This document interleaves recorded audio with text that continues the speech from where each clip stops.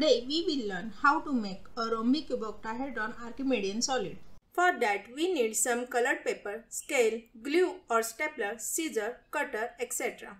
Take a printout on colored paper from the link given in the description box. After cutting with scissor, you will get such cutouts. Fold all the lines inside the cutout with the scale.